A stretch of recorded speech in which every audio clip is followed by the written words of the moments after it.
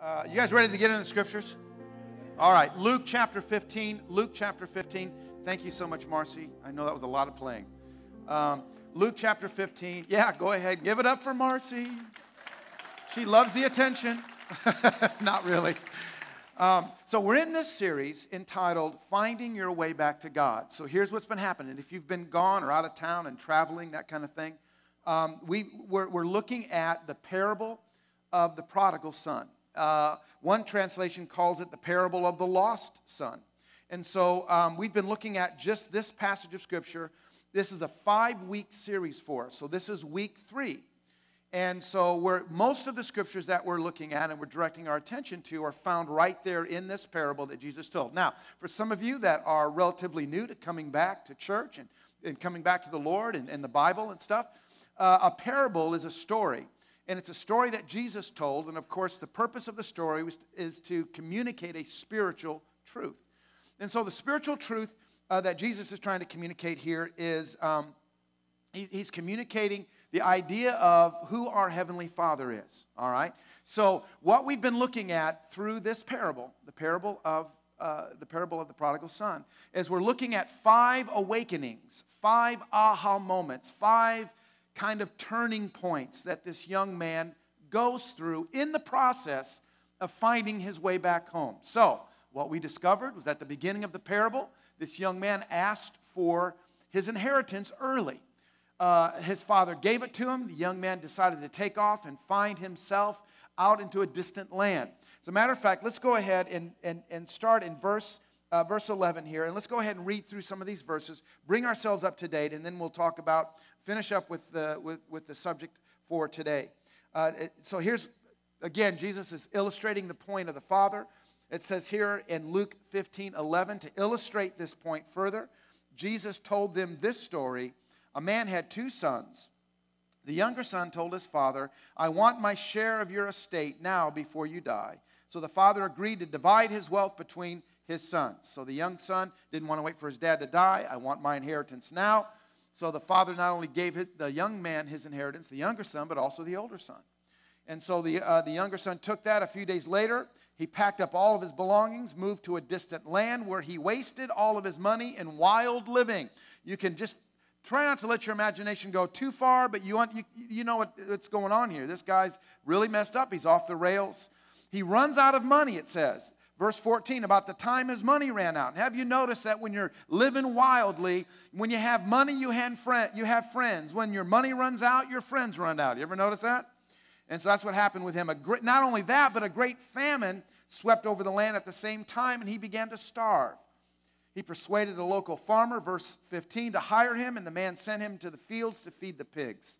The young man became so hungry that even the pods he was feeding the pigs looked good to him. But no one gave him anything. When he finally came to his senses, he said to himself, at home even the hired servants have food enough to spare, and here I am dying of hunger. I will go to my father and say, I've sinned against both heaven and you. I'm no longer worthy to be called your son. Please take me on as a hired servant. So we're going to pick up in the next verse here. So what we see happening and what we looked at the last couple of weekends is the first awakening that this young man experienced that we can all identify with was this desire for more, this longing for more. He wanted more in his life. He believed that that was found with him getting his inheritance and going into a distant land. And what we looked at, interestingly enough, is that the issue of the son wanting more and longing for more in and of itself really wasn't a problem. It wasn't a bad thing. It was how he was going to go about getting that more that got him into trouble. The same is true for us. The longing that we have to see more and experience more in our lives, our families, our marriages, our children, our careers, our finances. The desire for us to experience more in and of itself isn't bad at all. As a matter of fact, I believe it's from the Lord. We need to hunger and thirst. We should want more of God. We should want more in our marriages, right? More in our lives. And just like this young man, it's not the desire for more that gets us into trouble.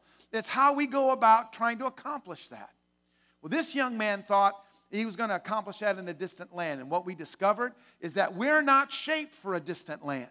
We're not fashioned for a distant land. The answers we're looking for in our lives will never be found in a distant land. They're going to always be found at home, at the feet of our Heavenly Father. Yes, right? So we see that. We see the young man now. He's going through all this. He's out of money. He's broke. He's starving. There's a famine. He's feeding pigs. He's so hungry he wants to eat the pig slop. And so the second thing that we saw that took place in him is regret. He experienced regret. He realized things have not planned out or turned out the way that I've planned, rather. Things aren't happening the way that I thought they were going to happen or they should have happened. So he begins to experience regret. And last week we talked about how important it is for us to embrace regret. Not shame, but regret. That there's a conviction that comes over our lives. And that doesn't just happen when the moment or the day that we give our lives to Christ, but that sense of regret we must embrace time after time after time in our lives, because that regret leads us to repentance, godly sorrow and repentance. So also, we just don't repent when we give our lives to Jesus. If we're going to grow, and we are going to experience more of God in our lives, we all realize, right, that we're going to be repenting over and over and over and over again. Right, everybody? We're turning our hearts back to the Lord. We realize, we saw last week, that repentance is changing our mind, changing our direction. But it's not emotion. It's not just feeling bad. But it translates true repentance into motion, not just emotion. In other words, the direction of our lives changed. And then God gives us that time of refreshing we saw in the Scriptures. But that's so important for us. And so many of you had to repent more than once this week. I had to repent this week more than once. That's a part of the growth process. That's a part of the surrendering process of our lives with Christ. Here's the awesome thing about being a living sacrifice the Bible talks about. Us being a living sacrifice. Well, a living sacrifice can oftentimes crawl off the altar, and you got to put yourself back on. Every day we wake up in the morning and have to make a decision. Are we surrendering? Are we living our lives for ourselves, or are we surrendering our lives to Christ? Right, everybody? So we face that every day. We face that throughout our lives. And so this young man faced it as well. We're looking at the process here of this young man finding his way back to God. Our marriages oftentimes, though we still may be serving the Lord, we're in love with God, we love Jesus, but maybe in our marriages we've wandered off into a distant land. Maybe in some areas of our lives we found ourselves wandering off into a distant land. Maybe within our relationships with others or with our families, we found ourselves wandering off in a distant land, and we need to find our way back home again. We're seeing the process of that. Not only does it begin oftentimes with this longing for more, but it also involves this regret. It's okay to embrace that. Not guilt or not shame, but regret. This didn't work. I was wrong. I was wrong. Remember the old sitcom Happy Days? I know I'm dating myself here. Remember Happy Days with Ron Howard? All right, there's a couple of us remember. I know a lot of you don't remember it, but Fonzie, who was one of the main characters, he could never say he was wrong. Do you remember that? He would say, "I'm wrong." It would just get stuck right in here and right in here. That's how it is sometimes. But listen, folks, here's what the Bible tells us. There's a beautiful thing that happens when we're secure enough in God's love for us that we can say, I was wrong, I'm bad wrong, God loves me. Father, I repent, I change my mind, I surrender my life to you again, and God just wraps us in his arms and says, man, it's all right, you're forgiven, you're loved, you're accepted, and then he begins to change us. It's good stuff, right? That's how that works, okay? And so this is the process, though. So here's the other thing that this young man went through. Here was the kind of third awakening or aha moment that was a part of him finding his way back home. And not only was it regret, but it's the third awakening, the third aha is I need help. I need help. He had dug a hole for himself so deep he knew he wasn't going to be able to dig himself out of it. And he's saying to himself, man, now I need help. He's experienced the regret, that the heart of repentance is happening in his own life, but he realizes he cannot do this on his own. So that brings us to that portion of the parable, the story, where it says this. So he returned home to his father, that's repentance, and while he was a long way off, his father saw him coming.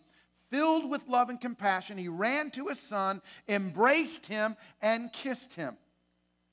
So I want to look at three things that we see in that verse, verse 20, that's taking place in the life and in the heart of the son, but also the things that are taking place in the heart of the father.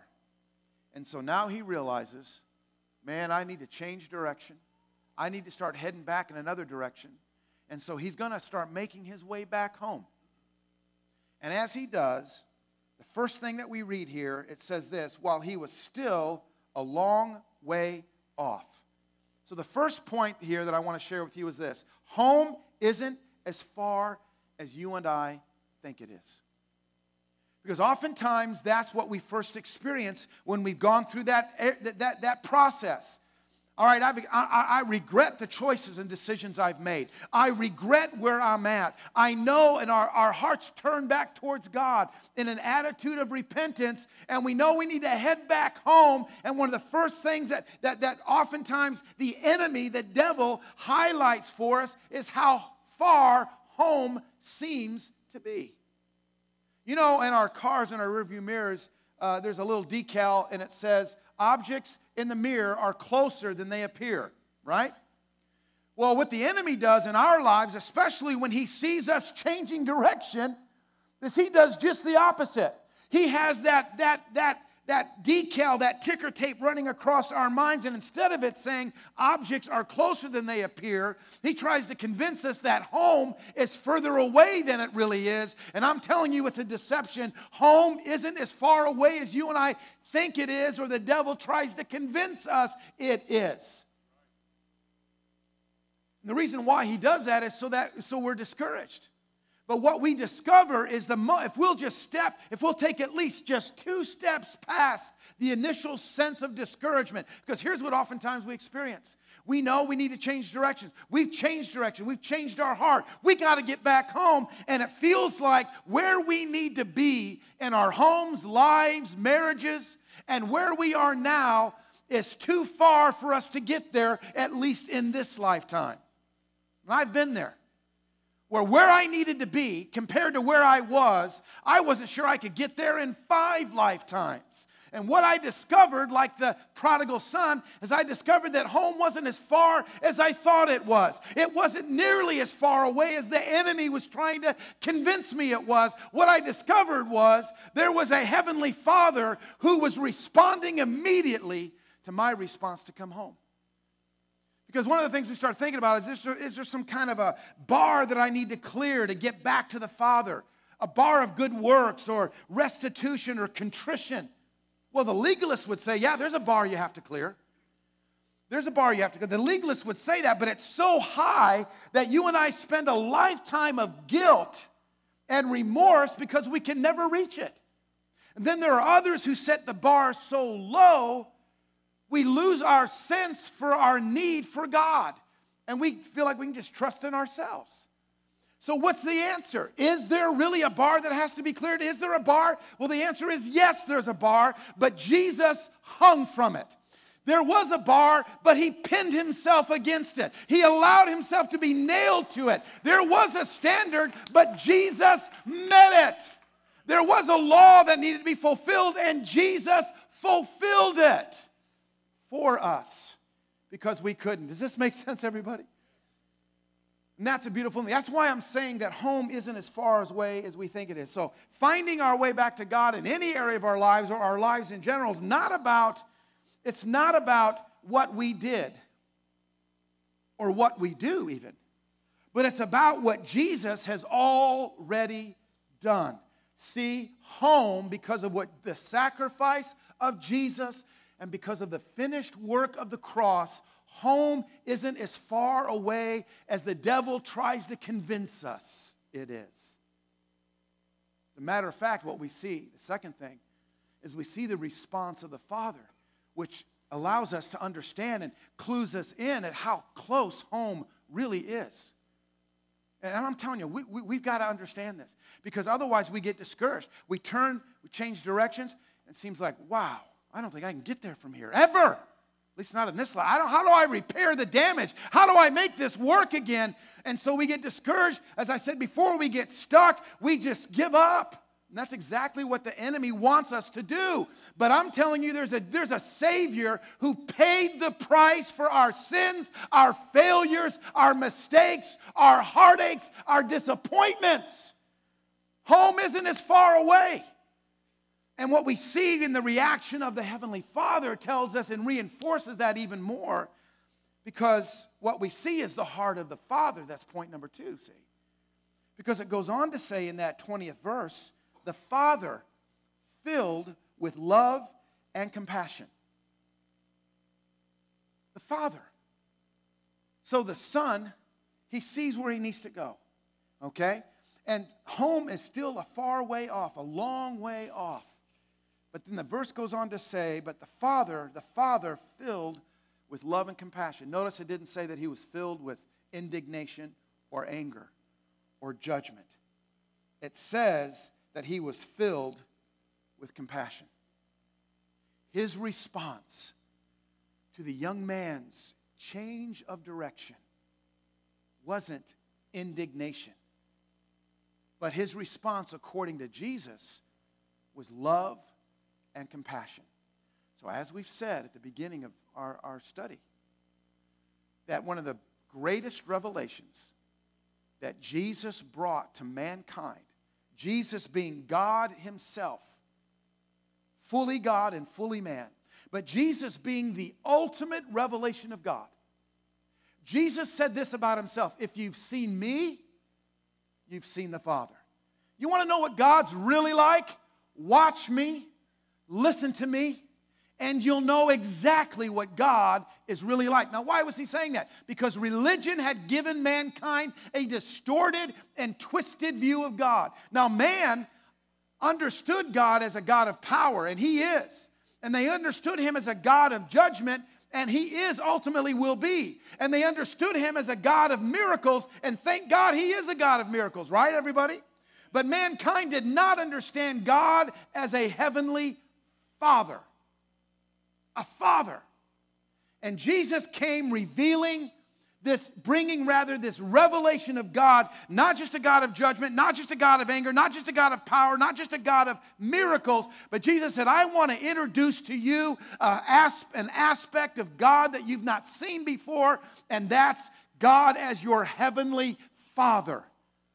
What is he like? Because some of you may not have healthy, good fathers. So let me describe to you, Jesus is saying, what your heavenly Father looks like. So he tells this story of this young man who's just jacked up his life and made the dumbest decisions you could possibly make. And now he decides, after everything is gone and he's completely destroyed his life, he's making his way back home. And Jesus is describing this picture of our heavenly Father, and he's not filled with anger. He's not filled with judgment. He's not filled with retribution. He's filled with love and compassion. That's the God that Jesus, that's your heavenly Father, he's saying. That's your heavenly Father. That's what he's like. That's his attitude. That's the heart of your Father. It's not like we might hear from a father here or from a mother. We mess up, we come back, and it's not like we hear the words, after all I've done for you, this is how you repay me? Now you want to come back home. After you messed everything up and you're out of money and all your friends are gone and you're eating pigs. Oh, now you want to come back home. Well, we'll just see how that works out. In our natural minds, oftentimes that's the picture we have. Jesus wanted to make sure there was no confusion about the heart of the Father as he was speaking to a bunch of folks who had wandered away from home. What he was saying is the moment you begin to move in the right direction with a true heart of remorse and repentance, here's the response you can expect from your Heavenly Father, that He's filled with love and compassion. It says about Jesus in Matthew chapter 9, it says, when He saw the crowds, He had compassion on them because they were confused and helpless like sheep without a shepherd. And the Bible says he goes ahead after that and begins to do something. He begins to minister to the sick and to the broken. In Mark chapter 1, verse 41, it says, Jesus was moved with compassion and He reached out and touched this leper and said, I'm willing, be healed.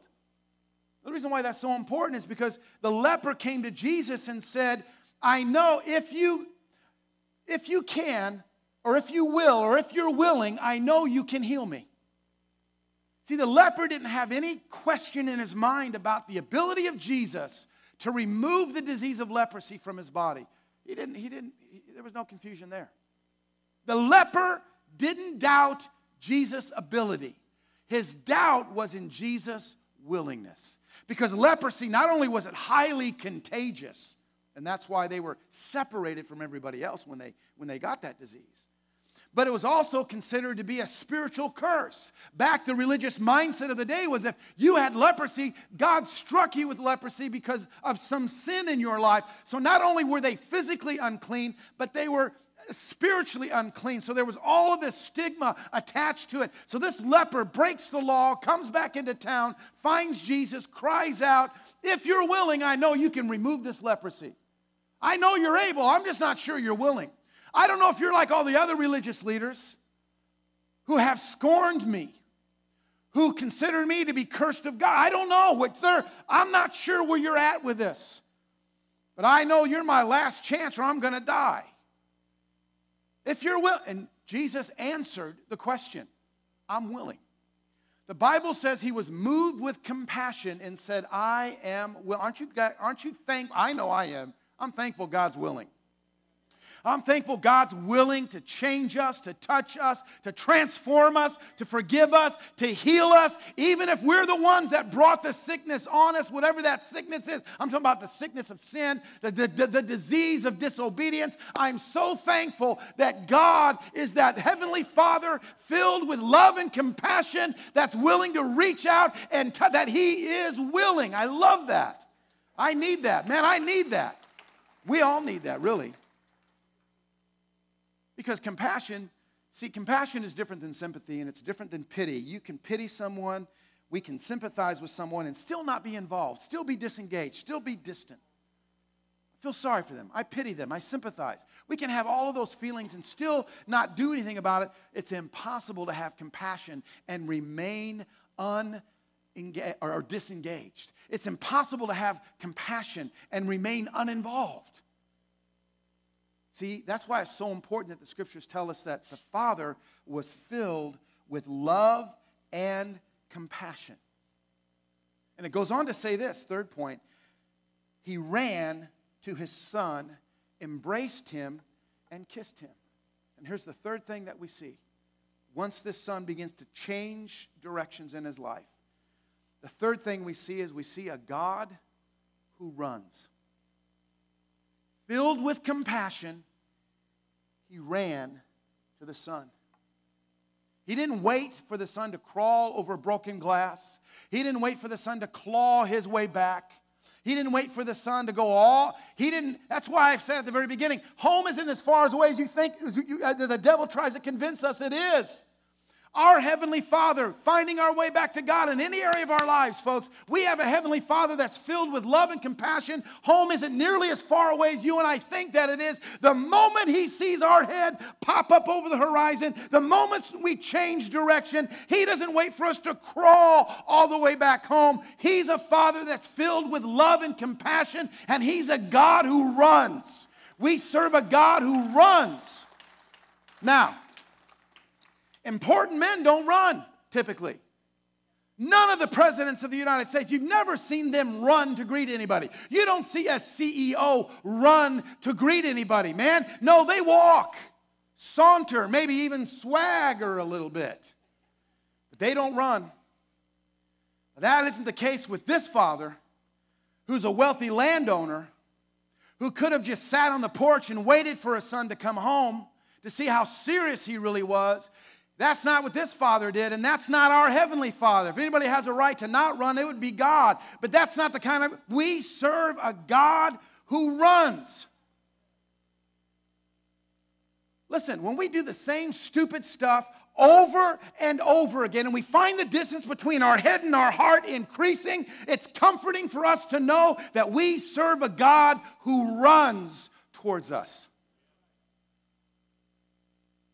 We can be running towards God. But no matter how fast we're running towards God, I want you to know He's running towards us even faster. And here's what happens. When He finally reaches His son, He's not thinking about how he smells, like pig slop, like pigs. He's not thinking about what he's done. There's no, as I said before, there's no lectures. There's just embracing and tears and hugging and kissing and a celebration. That, by the way, irritated the older brother. We'll talk about that next week. Because every one of us will have older brothers in our lives. Can I jump ahead? Kind of say something real quick about the older brother? I'm kind of stealing a little bit from next week. Is that all right? It doesn't matter. I'm going to do it anyway. I know it's a rhetorical question. It's very unfair for me to say that. But the older brother, so I apologize. The older brother, he didn't care whether the younger son came home. That didn't bother him. That wouldn't have bothered him. He didn't care if the son came home. He didn't even care if the son came home and sat at the same dinner table as he had before. What the older brother didn't like is the son came home and the father treated him as a son with all the rights and privileges as a son that the older brother enjoyed. That's what the older brother didn't like. And we're all going to have older brothers in our lives. We mess up, God forgives us, restores us, and there's always going to be folks looking at like that. Whoa, whoa, whoa. What really bothers me is you're getting the same benefit that I'm getting, and I never went off into a distant land. Well, no, not physically you didn't, but in your heart you did. It's like the religious leaders. Jesus healed the lame man on a Sabbath. Told him to pick up his mat and walk. I'd been lame for 38 years. He picks up his mat, and he's walking, and it's on the Sabbath. And the religious leaders look at him and go, what are you doing carrying your mat? As opposed to saying, wow, you're healed. This is amazing. Tell us how it happened. That's not what they said. You know what they were really telling that man? Get back on your mat. You're always going to have folks telling you to get back on your mat. Don't do it. We serve a heavenly Father who runs, who restores, who redeems. We can find our way back home. We can find our way back to God. Right, everybody? Does this make sense? The moment He sees us, He starts running towards us. Let me close with this. This happened 1992, Barcelona Olympics, an English runner by the name of Derek Redmond. He was actually, they expected him to win, but what took place caused him to be the most famous Olympic race and the most famous Olympian to ever finish last. So in 1992, while he's running the 400-meter dash, he tears a hamstring muscle. Initially, he collapsed. He gets back up, and he starts limping his way. He starts limping his way. You guys got that? He starts limping his way back to try to cross the finish line. As he's doing that, you see his dad running out there. His dad goes past the security. They're telling him he can't do it. He grabs a hold of his boy, and he's going to walk his boy back across the finish line so he doesn't have to do it by himself. He sees the pain, the anguish, the heartache, all that this man worked for. It all went away in a few shameful and embarrassing moments. And in that time, you see Derek's dad walking him back. Here's what I'm trying to say. You and I have a Father who will run to be with us in the middle of our greatest failure, our deepest pain, while our biggest disappointments and greatest hurts, and we're humiliated in tears. He comes alongside of us because that's what a Father does.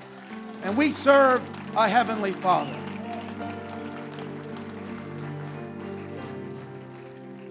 If we could bow our heads, close our eyes. I'm going to ask our prayer teams if they would to make their way to the front after we dismiss this morning. If you want prayer in addition to what we pray now, for anything at all, these folks are here. to pray for you and with you. Father, with our heads bowed and our eyes closed, there may be some of us here, regardless of the level of commitment we have to you, where we're at in our spiritual lives and our journey. There may be our whole lives, we may have found ourselves in a distant land. We may have been broken and torn and hurt. But unlike Derek Redmond, it's not just a physical injury that has crippled us, but it's our own sin and our own failure that has crippled us. And if that's you this morning, I'm just telling you again, open up your heart and allow your Heavenly Father to come alongside of you. That's who He is. Jesus said it Himself. Jesus, the truth and the life, said that as soon as the Father saw the Son, He ran to Him and kissed Him and embraced Him and celebrated His return home. I'm asking that you would just open your heart up to that. Allow your Heavenly Father to do just that. With our heads bowed and eyes closed, if you're here this morning and you say, Pastor Mike, that's me. I've been crippled. I've been wounded. I'm coming back home. I want to come back home. But I need to surrender my life to Him. If that's you, slip your hand up high enough and long enough for me to see that. I'm going to pray with you right where you're at. Now's your time. This is your opportunity. This is for you. Father, you see these hands and you see these lives. And we lean in on your compassion. We thank you for changing us. You don't leave us where we're at. You don't leave us where we're at, but it's so good that you meet us where we're at and you take us where we need to go by your grace and your power and your love. So, Father, we surrender ourselves to that this day. We receive your forgiveness, your grace, your strength. Keep home clearly in our path. Thank you, God, for taking us back to the place where we belong, that we've been shaped for and fashioned for. In Jesus' name we pray. And everybody said, can we thank God for His word?